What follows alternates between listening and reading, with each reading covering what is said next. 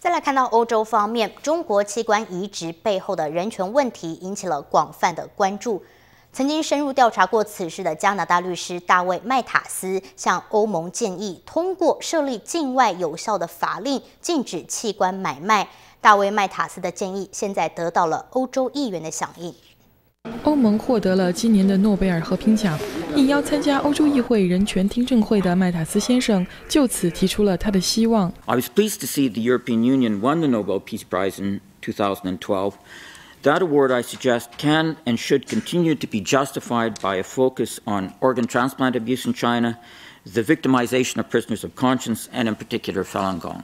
麦塔斯先生给欧盟的第一条建议就是，要求欧盟设立在境外也能有效实行的法令，就是让在境外贩卖器官的欧洲人在欧洲也会得到起诉。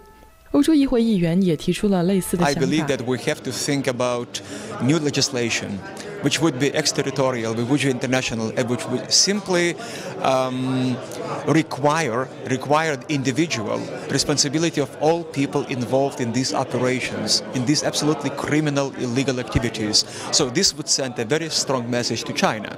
So we have to simply criminalize these actions. 但目前欧盟还没有提出实质性的敦促中共改变这一现状的方案。But unfortunately, it's the much more systematic approach. For example, the training of organ transplant doctors here in Europe should not take place if they're Chinese. And there are many other issues that could be dealt with, and we're looking at all these, and I hope in the coming year we'll have actually some action. 欧洲议会在2010年5月通过一项有关欧盟器官捐献和移植的行动方案的决议，要求欧盟委员会就活体摘取法轮功学员器官及其他相关案例进行调查。